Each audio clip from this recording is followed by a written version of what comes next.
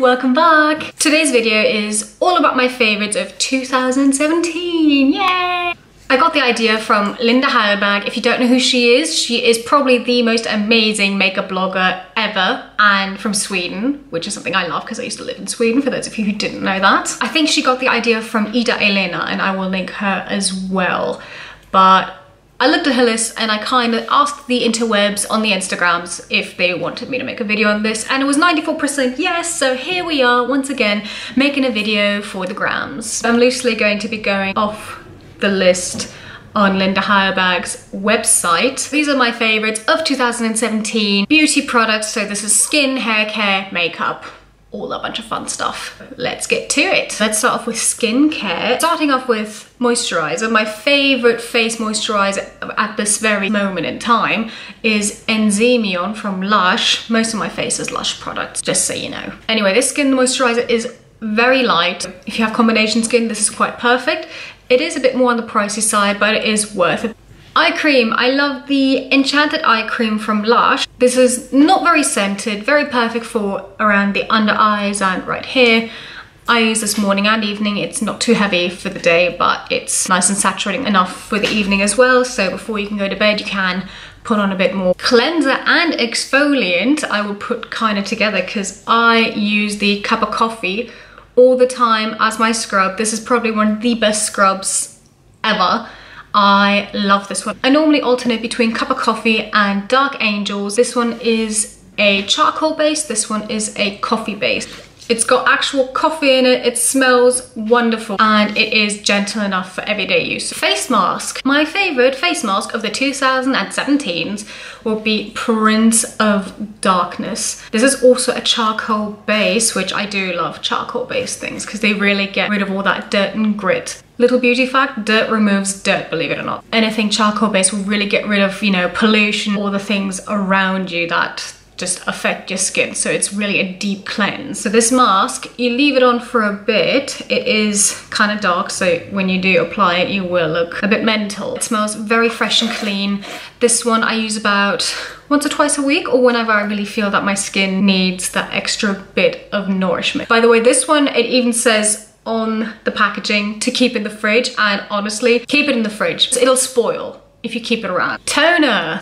Favorite toner is the Tea Tree Water, also from Lush. This one is wonderful. I love how it smells. I love how it feels on my skin. I've noticed since I started using it, the pores on my nose have become smaller. So it's very essential if you do an exfoliant or a scrub to do a toner afterwards, just to close up those pores, because a lot of times when you scrub really hard or just scrub in general, the pores tend to open a bit because you've cleansed them. So after the cleansing, we want to do the toning. I'm also going to include these next two products in skin as well, because in my industry, they're kind of essential. So favorite hand cleanser. I have to normally wash my hands between every client just to keep my hands nice and clean, sanitary, before applying makeup on someone. The thing is, when I wash my hands too much, they get really red, raw, and I get little cracks on my knuckles, which I can't have when working with my hands. I use a cleansing gel, which is a nice, gentle, lovely smelling sanitizer. I don't like using normal sanitizers. Again, they irritate my hands.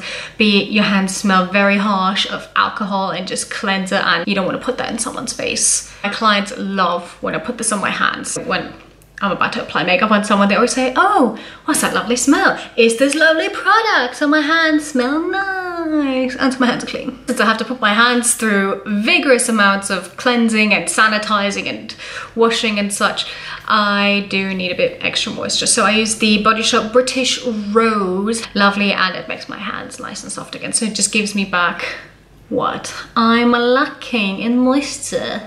All right, let's move on to some hair. Honestly, with my hair, again, I just use one brand pretty much. Discovered it last year, fell absolutely in love with it, and then this year got a whole bunch of their products, and I've noticed my hair is in such great condition. Starting off with shampoo, my favorite for this is the Amika Balancing Shampoo. I know this bottle is bloody enormous. It's 1 litre. This keeps going for a long time with me because both my partner and I, we use the same shampoo. Since my hair is down to my arse, this lasts me a good amount of time. The Balancing Shampoo is a very gentle cleanser. It can be used on almost all hair types. It doesn't strip the hair too much. It smells absolutely wonderful and beautiful. The packaging is really fun. This This one doesn't have, let me see, I read this earlier. It's a bit of research on all my products just so I had something to talk about, but I can't memorize everything because if you could see my desk right now, there's a whole bunch of shite here. This one here is free of parabens, silicone, and artificial colors. And some of the main ingredients are olive oil, avocado oil, and a word I cannot pronounce, touchable, which is a type of vitamin E that just penetrates the hair very nicely. This shampoo, wonderful, but it isn't sulfate free. So for those of you who color your hair, go for the color version of this shampoo, but it is just an all-around shampoo and it's really nice. I can actually get a brush through my hair. Conditioner, I use the Hydrate conditioner from Amika, again in the liter bottle. This one is sulfate free and friendly to use with, I think, color treated and chemical treated hair like Brazilian blowout and so forth. This one gives that extra bit of hydration. Now, since my hair is naturally curly, it needs a little bit more tender loving care. My hair gets really dry really easy, so this one is perfect for my hair. I love this conditioner. It is absolutely brilliant, and again, it smells beautiful, just like its counterpart, the shampoo. Hair treatment, I use the Nourishing mask from Amika. I should probably say that this video is not sponsored by Amika in any way. I just love their products. This one I use once to every other week because I wash my hair once a week, so I can't really use it every time I wash my hair. Anytime I feel my hair really needs that extra bit of nourishment and hydration. After shampooing twice, what I do is I apply this to my hair.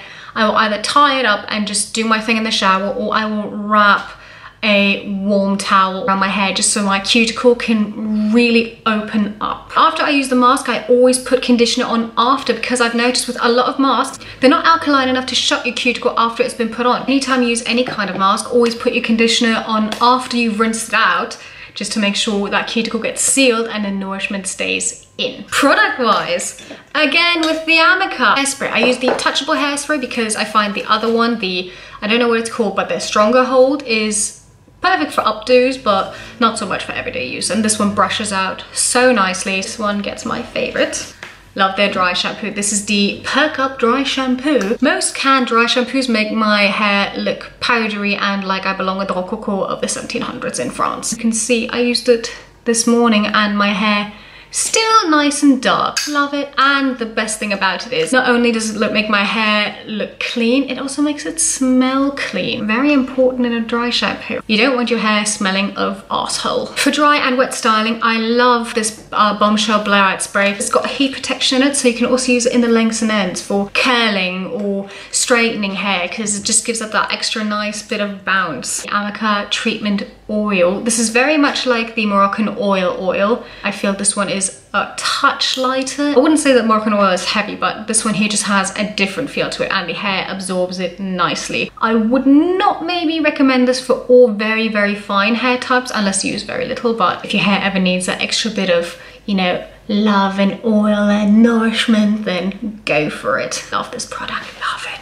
And it smells of heaven. Now onto my favorite category, makeup. Like dusting it on my face and other people's faces. I'm going to follow the list a little more roughly because there's a lot of products on my desk and I don't want to lose track. Setting spray. My favorite setting spray this year is the all-nighter setting spray from Urban Decay. This one is fabulous. One of the reasons I love this so much, every time I have gone to a concert, the few times I go to a concert in my sad life, I always go in with perfect makeup and leave with perfect makeup, while others look all melted and ugh. People ask me, what did you do?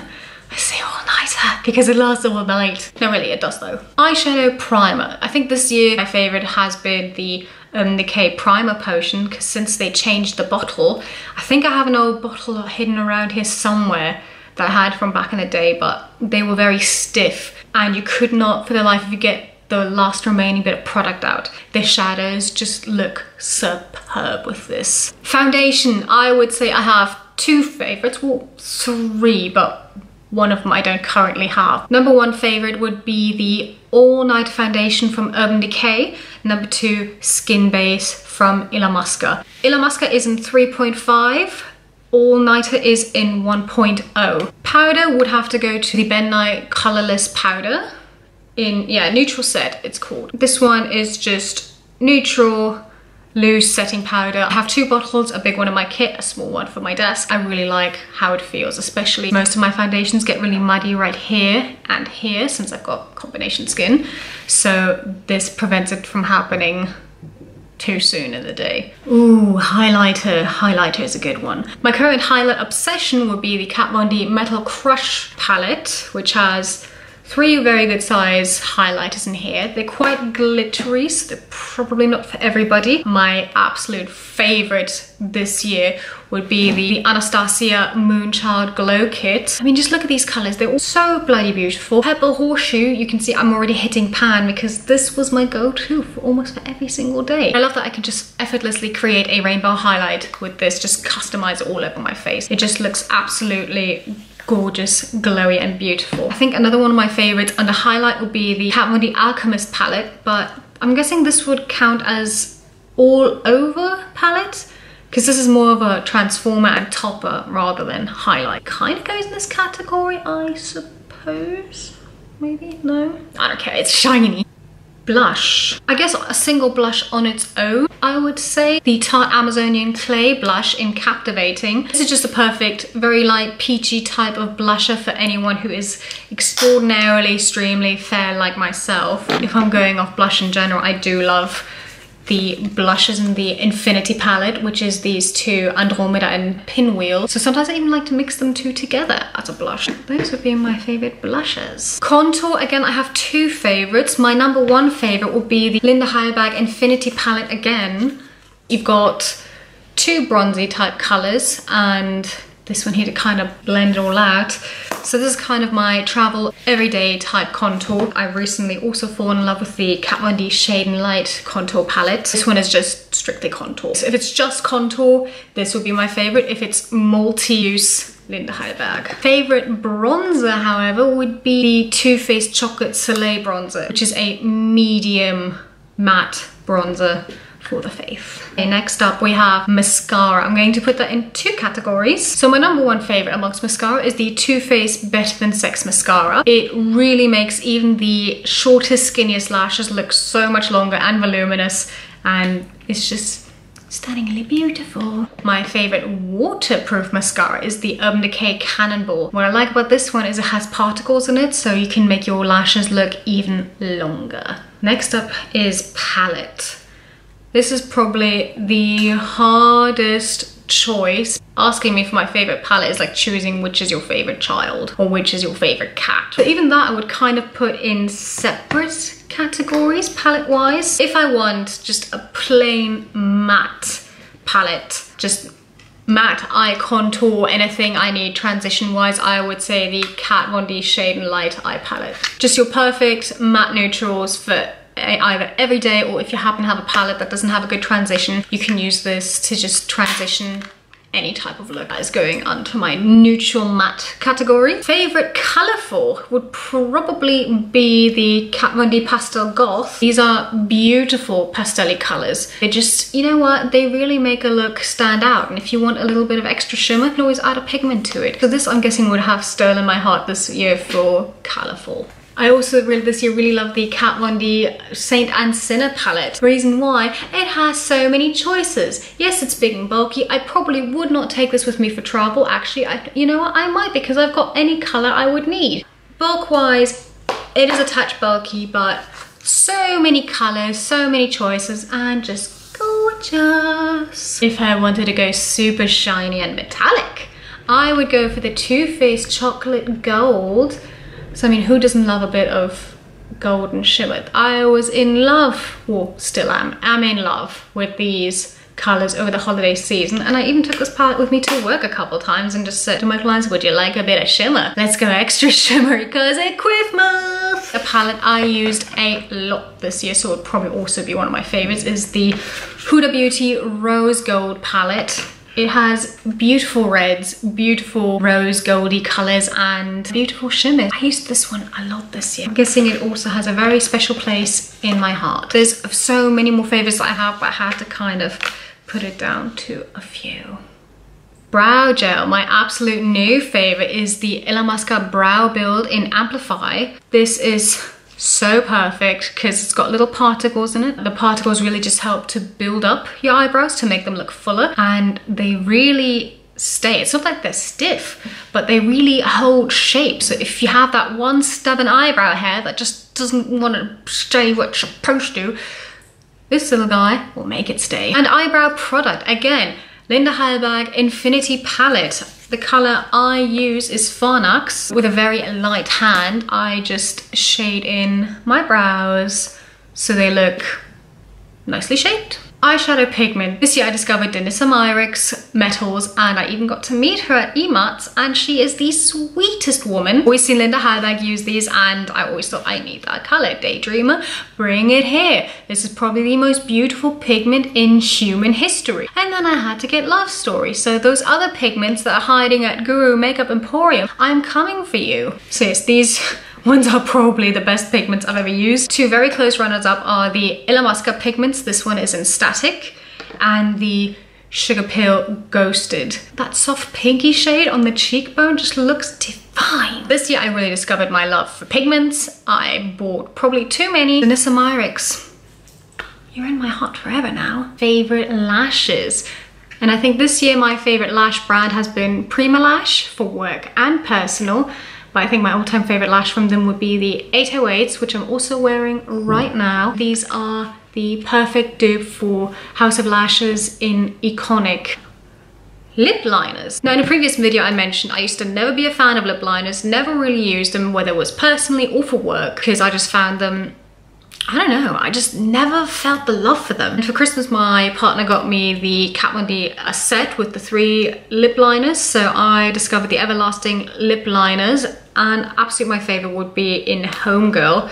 It's a really lovely blood red color. These are so buttery soft and smooth, go on so well. They don't feel drying at all. They're just superb. I don't know how else to say it, but these lip liners are just really fantastic. They're really small, fit into any kind of bag, and I love that you don't have to sharpen them. Lip gloss, again, not a lip gloss person. If I had to pick a lip gloss, it would probably be the Too Faced Melted Latex. The colors are gorgeous. I only have the one from the holiday set, but I definitely want to get my hands on Unicorn Tears. This one here is Melted Latex in Hopeless Romantic. I use this one for work, my clients love it, and it's that lovely nudie shade. Lipstick.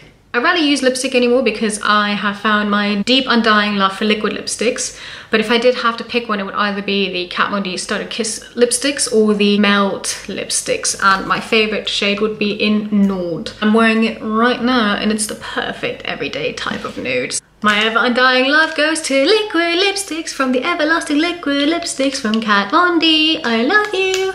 Sorry, I'm gonna stop singing now. So yes, the Everlasting liquid lipsticks from Kat Von D. I have even more on my desk, but I just kind of picked some of my favorites right here. So they are Lolita Damned, Requiem, Nosferatu, and Echo. Also a recent favorite would be the Too Faced Melted Matte. This one is in Granny Panties. Next few categories I've kind of added myself because they weren't included on Linda Heilberg's list. I'm going to add to that lip toppers, and my favorite would be the Urban Decay Vice Special Effects lip topper, and this one is in Reverb. This is such a beautiful color. It really transforms any lip color into something new. It's so versatile. It's probably not a color for everybody. It is just gorgeous. It's kind of violety green, glittery, and I just love it. It's such a perfect color for my life. Eyeliner I have put into 3 categories. Eyeliner pen would be the Tattoo Liner in Trooper from Kat Von D. Eyeliner pencil would be the Urban Decay 24 Glide On Eye Pencil in Heartless. This is such a versatile color. I use it in my waterline as a tear duct highlighter. I even use it as a Cupid's bow highlighter. If you can see, that would be Heartless, because normally I drink a lot of coffee, I'm eating, I'm talking throughout the day. This Cupid's bow highlight does not always last as long as my cheek highlight. This just gives it that nice little bit of glow that just lasts a bit longer. My favorite gel liner would be the Illamasqua Precision Gel Liner in Infinity. What I love about this liner in particular, you get more product than from most companies, and it doesn't dry out as quickly as the Bobbi Brown one, for example. And liquid liner, I would say the Lancome Art Liner. It's just that perfect, deep, dark, liquidy black liner. I'm guessing I'm going to make a category for multi-use. My absolute favorite product this year has been the Illamasqua Sealing Gel. You can make any kind of eyeliner that you ever dreamed of with any eyeshadow with this little product. It's even better than using an eyeshadow with a setting gel because this just stays. It doesn't crease, it doesn't transfer, it doesn't print, it just stays. Skin primer. I don't always use skin primer, but when I do, I use the Illamasqua Hydra Veil. It does have a moisturizing content to it. It is a jelly type substance. Anytime you disrupt it, it turns all funny and gooey, but it just goes right back into its, you know, sleek content. I use this for work, for clients who have much drier skin. This is just the perfect combination of moisturizer and primer. Next category on her list is nails. Now, I stopped doing my nails because I'm utterly hopeless and my nails always wind up looking like a disaster. I just have my friend and colleague Katarina do my talents for me. I think we need a glitter category. My favorite glitter this year would probably be the Lit Cosmetics Goober Grape Fine Glitter. This is the most beautiful violety green glitter ever. It's super fine. You can mix it up enough to be glittery eyeshadow, but glitter-wise, favorite fine glitter. Favorite chunky glitter would be the Gypsy Shrine Chunky Unicorn. It has such beautiful big and small particles. To get my glitter to just stay put, I love using the Lit Cosmetics Clearly Liquid Glitter Base. The last category was fragrance, and I have two favorite fragrances this year, and that's the Kat Von D Saint fragrance and the Illamasqua Freak Scarab. Love the bottles, love the scent. They just make me smell so much prettier. I hope you guys enjoyed my favorites list of 2017. I'm going to try and upload this before the next year, so if you see it in 2017, yay! If you see it in 2018, then not much we can do about that, is there? I hope you guys enjoyed this non-tutorial video or favorites video, and if you want to see more of these type of videos, please comment down below. Thank you so much for watching. Please like and subscribe, and I hope to see you again next time. Auf Wiedersehen!